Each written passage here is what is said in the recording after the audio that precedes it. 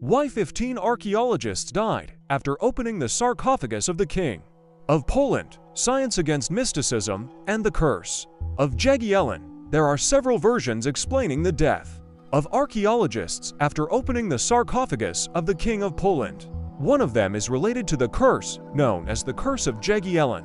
According to legend, this curse was imposed on all those who would try to violate the king's grave. However, the scientific community as a whole is skeptical of such supernatural explanations. They suggest that the causes of the archaeologists' deaths may be related to other factors, such as poisonous gases, microbes, or chemicals that may be found inside the ancient sarcophagus. Another possible cause of death is a lack of medical protection or improper handling of the remains.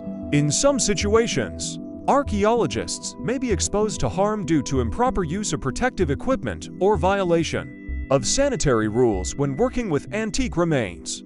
Despite all the mysticism, it is most likely that the death of archaeologists is related to natural or practical factors that took place during the opening of the sarcophagus.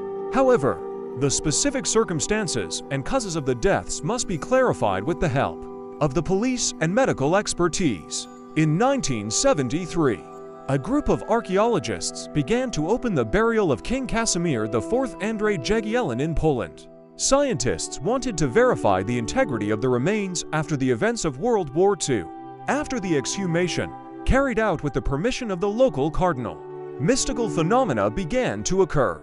One by one, the excavation participants died. The destroyer of this work will be cursed. Such an inscription was found in the royal crypt. This was the reason for the birth of the legend of the Curse of Jagiellon. Soon the cause of the mysterious deaths was established. Casimir IV Andrzej Jagiellon remained in history as the great Lithuanian prince and king of Poland. In the middle of the 15th century, under this active ruler, Poland defeated the Teutonic Knights in the 13 Years' War, regaining Pomerania. As a result of the battles, the Jagiellonian dynasty received the title of Europe's leading royal house. Casimir IV was famous for his rejection of the aristocracy and for strengthening the parliament and the senate in the life of the state. His bright reign was marked by the era of the new monarchies of Western Europe, and one of the triumphs is considered to be the subordination of the Polish crown to Prussia. Led by Kazimierz, Poland has seriously identified itself on the European stage, becoming an important player on the international stage. Trade grew stronger due to the demand for raw materials and semi-finished products, crafts grew, and mining developed. For his achievements, the king was awarded a high award on behalf of the English Order of the Garter KG, which was the highest order of chivalry. During his lifetime, Casimir IV Andrzej Jagiellon ordered a warning inscription to be carved in his tomb that a deadly curse would overtake those who encroached on his grave. After his death, the remains of Casimir IV and his wife Elizabeth were buried in the Krakow chapel of Wall Castle. After the active military events of the Second World War, historians doubted the safety of the historical site. Then Catholic Archbishop Karol Wojtyla, the future Pope John Paul II, blessed a group of experienced scientists to excavate. The opening of the sarcophagus took place with the blessing of Archbishop Karol Wojtyla. On April 13, 1973, a group of 15 researchers got down to business. At first, the archaeologists decided to act with careful methods, drilling through the meter-high wall of the burial chamber. But the resulting hole was not enough for the necessary view. And then the scientists decided to remove one of the wall blocks. After some efforts, the entrance to the tomb was free. Professional curiosity hastened archaeologists to inspect the royal grave, and only one of the group members half-jokingly warned colleagues, recalling the tragic excavations of Tutankhamun's burial. Stefan Weil was the first to step into the burial chamber, followed by Stanislav Kozol. The archaeologists saw a chaotic picture. A half-rotted coffin fell apart, and human bones were scattered around. Judging by the fact that precious royal regalia and a fragment of a sword were lying in a prominent place, the researchers realized that they were the first visitors to the crypt. 15 scientists stayed inside the chamber for several hours, after which they were all struck by a terrible headache and cardiac abnormalities. Some had impaired coordination of movements. One of the microbiologists fainted completely, after which he could not sleep for several days. From a scientific point of view, all the symptoms indicated severe poisoning. But the very next day, the first deaths occurred. First, the experts who worked directly with the remains of the king died. During the year, 3 more research participants died.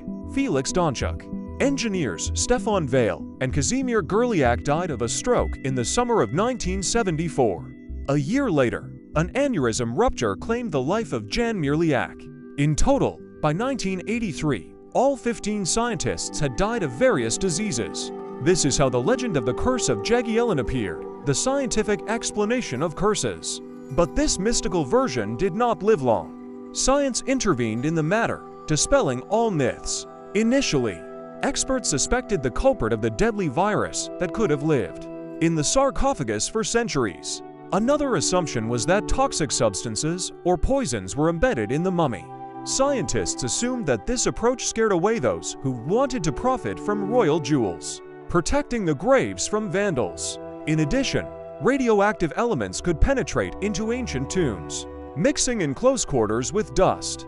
These substances in high concentrations entered the lungs of the researchers, leading to the development of radiation sickness. A scientific experiment put an end to the cursed question. Microbiologist Boleslav Smek decided to take samples from the bones of the late Kazimir. Initially, this step did not yield any results, but the scientists left the material in the thermostat for a while. And within a few months, a sensation spread throughout the scientific world. Colonies of bacteria and mold grew on the studied material. Agence France-Presse reported that bacteria had been discovered in the burial, which had not been known to modern science until that day. The researchers involved in the experiment confirmed that the microorganisms detected inside the burial chamber of King Casimir IV remained in a state of suspended animation for more than 5 centuries. This is exactly what caused a series of deaths among the participants of the excavations. The mold contained a deadly organic compound, aflatoxin, of a number of biological poisons. This particular analog is currently recognized as the most powerful carcinogen. High doses of aflatoxin cause irreversible damage in the liver, inevitably leading to death in a matter of days. Lower concentrations gradually suppress the entire immune system, damaging DNA and activating oncogenes. As a result, human death is only slightly delayed, coming from the development of oncology.